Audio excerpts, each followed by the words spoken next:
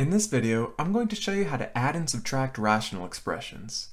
We're going to do this by starting out with an example from arithmetic, and then we'll extend this idea to work on expressions with variables also. So looking at this example from arithmetic, a half plus 1/3, how do we add these two fractions? Well, remember that we can't add fractions unless they have the same denominator. So our first step is to convert these fractions into equivalent fractions which have the same denominator. We need to find a common denominator.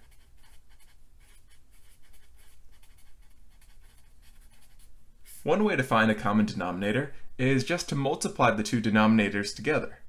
So we can just multiply 2 and 3, and 2 times 3 is just 6, and that can be our common denominator. So let's go ahead and find equivalent forms of these fractions that have denominators of 6. So we'll start off with 1/2, and how we convert that to have a denominator of 6 is we can multiply on top and bottom by 3/3. We're just multiplying by 1, so it doesn't change the fraction, and 2 times 3 gives us a denominator of 6. And then 1/3, the 1/3 fraction, we can multiply by 2/2. Alright, so now we do our multiplication. 1 times 3 is 3, denominator is 6, then plus 1 times 2 is 2, denominator is also 6. Got our common denominator. Now they have the same denominator, so we can just add the numerators. 3 plus 2 is 5, so 5/6. When we have variables, it works the same way. We start off by finding a common denominator.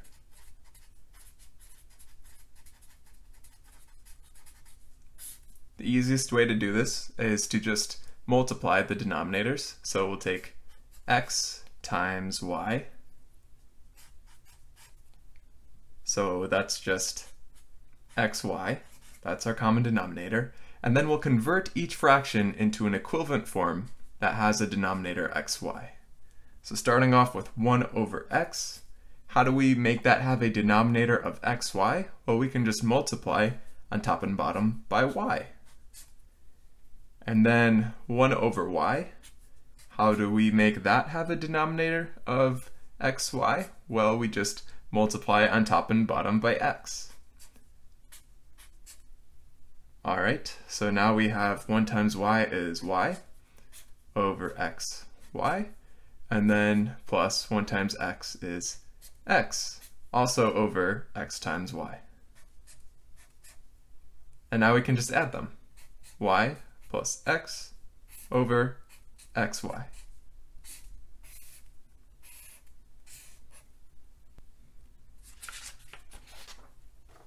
Here's a similar set of examples, except this time we've got subtraction rather than addition, and the denominators are composite rather than prime. We could proceed in the same way. We could find a common denominator by just multiplying the two denominators. 6 times 9 makes 54. But because these denominators are composite this time, we can find an even simpler common denominator by factoring them. So let's write these denominators as the product of their prime factors. 6 is just 2 times 3, so we'll write 2 times 3 in the denominator, and then 9 is just 3 times 3, so we'll write 3 times 3 in the denominator. Alright, so the way we can use this factored form to find an even simpler common denominator is by looking at each denominator and asking what is missing from this denominator that is in the other denominator.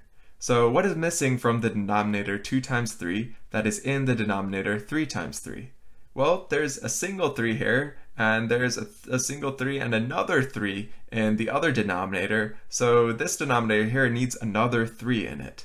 And the way we can introduce that other 3 without changing the fraction is just by multiplying by 3/3. So now we've got 2 3's in this denominator. We've got a 3 and then another 3, and that matches with the other denominator, which had a 3 and another 3. Alright, so now let's look at this denominator now. And what is this denominator missing that the other denominator has? Well, we've got the 2 3's, but what about the factor of 2? we need another factor of 2 in this denominator. So how do we introduce that without changing the fraction? Well, we just multiply by 2 over 2. Great. So now both denominators consist of a 2 times 3 times another 3, and that means they're going to be the same. Awesome. So let's go ahead and simplify this. So 2 times 3 is 6, times 3 is 18, and 1 times 3 is 3. And then in the other fraction, this will come out to the same, but let's just check to make sure. 3 times 3 is 9, and then times 2 is 18. Yeah, that makes sense because they have the same prime factorization. And then 1 times 2 in the numerator is just 2. So now I've got the same denominator over 18, and 3 minus 2 is just 1. Now this number, the 18, that's also called the least common denominator. It's the lowest common denominator that we can find. And you can also think that the least common denominator is just the least common multiple between the two denominators. 18 is the least common multiple between 6 and 9. Okay, so now looking at this expression with variables, we're going to proceed the same way. We're going to factor it, and then in each denominator, we're going to ask what factors are missing. So in this 1 over x squared, we'll write that as 1 over x times x. And then in the 1 over xy, we'll write that as 1 over x times y. Okay, so now looking at this first fraction, looking at this denominator, we've got an x times an x is any factor missing from this denominator that is in the other denominator. Well, we've got an x here, but that's okay, we've got x here. But we also got a y in the other denominator, and we don't have a y in this denominator. So we need to introduce a y. We'll just do that by multiplying by y over y. Okay, now looking at the other denominator, in this denominator we have an x, and great, that matches with this x. But in the other denominator there's also another x, there's a second x. And we don't have that in this denominator, so we need to introduce that here. So let's multiply by x over x to introduce that other x. Okay, and then we need a y, but we have a y, so that all matches up. X, x, y, x, x, y. Awesome. So our denominators are really the same. They're just x squared y. So let's write that down, x squared y for both of them. And the numerator for this is 1 times y, so just y. And the numerator for this is 1 times x, so just x. And we're subtracting. And now that we have the same denominator, we can just go ahead and subtract the numerators. So denominator is x squared y, and the numerator is just y minus x. And there we go. So there are our two solutions there.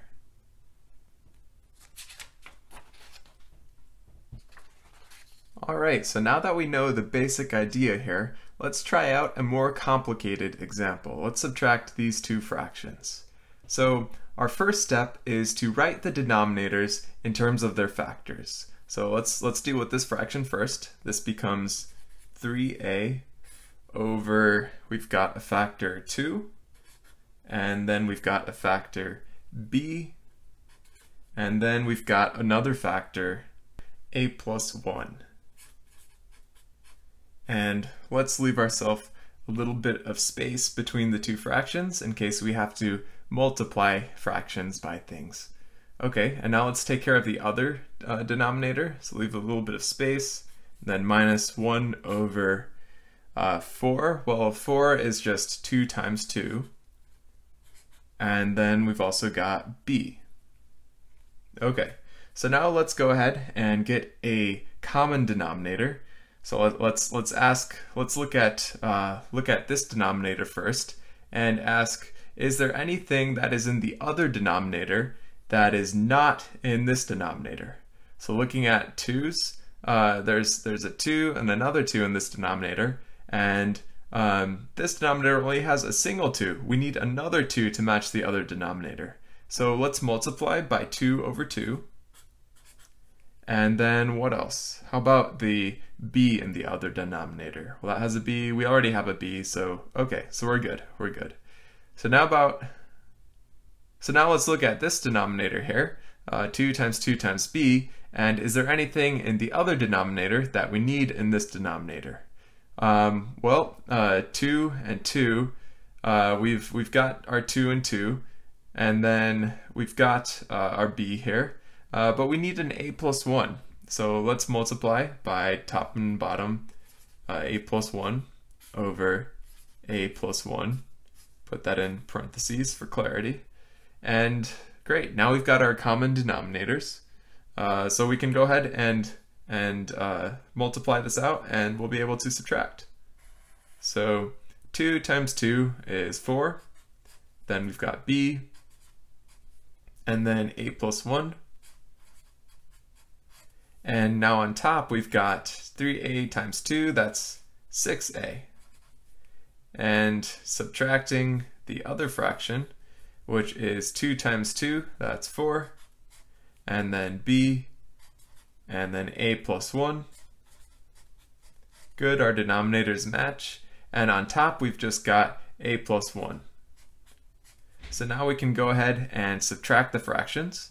So denominator is going to be 4b, a plus 1, and here we've got 6a minus a plus 1. And let's just simplify here. So the top becomes 6a minus a minus 1, distributing that negative sign over 4b, a plus 1, and subtracting here, 6a minus a, that's just 5a. And then we've got our minus 1 all over 4b, a plus 1. There we go. So that's our final answer here.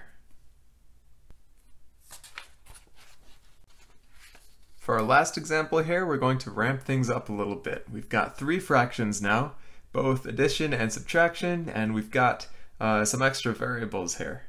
But our first step is going to be the same. We're just going to write each of the fractions in fully factored form. So this first fraction, let's write that. Let's write it over here to save some room. So 3, we'll put our constant in black, and then we'll put x, how about red?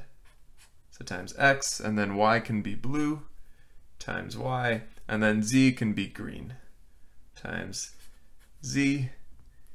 And then the other fraction here, let's leave some room in case we need to multiply. The other fraction, 1 over, we'll put our constant in black again, and z was green.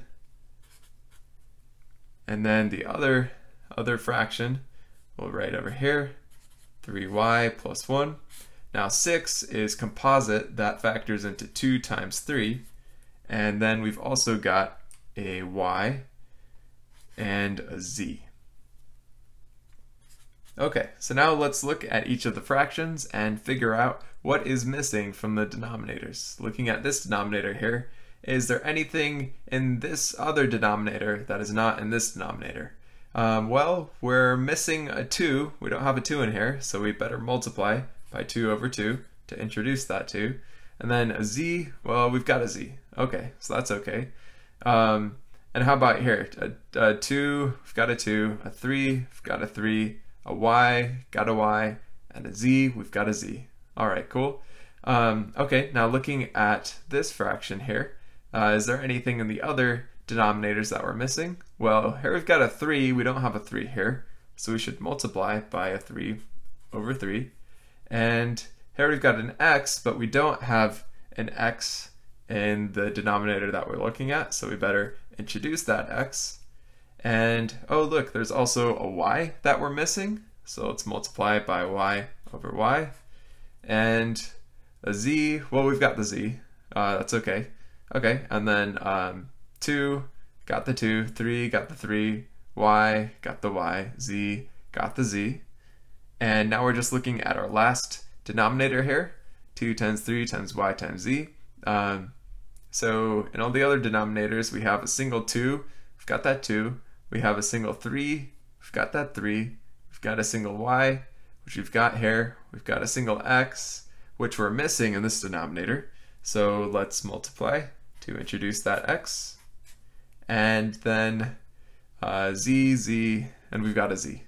Okay, so we've got our common denominators now, and it just remains to go ahead and multiply everything out.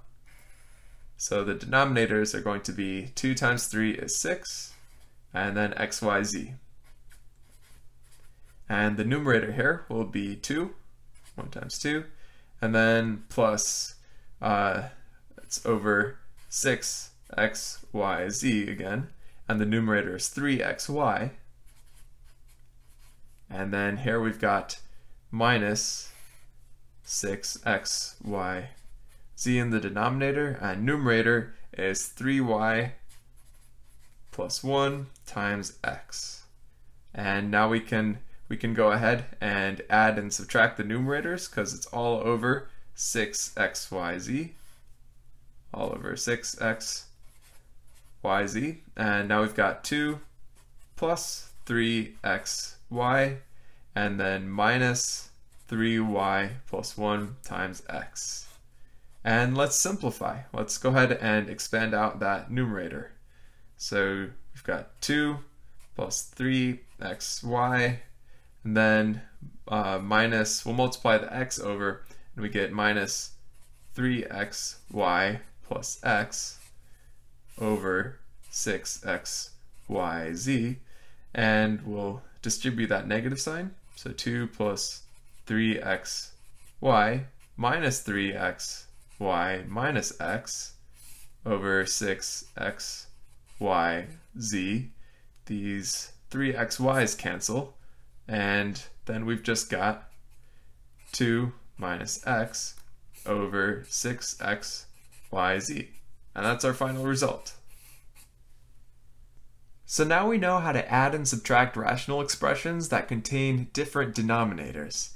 And in the future, we'll also learn how to deal with rational expressions which have fractions within them. So like the numerator itself could be a fraction, or the denominator itself could be a fraction.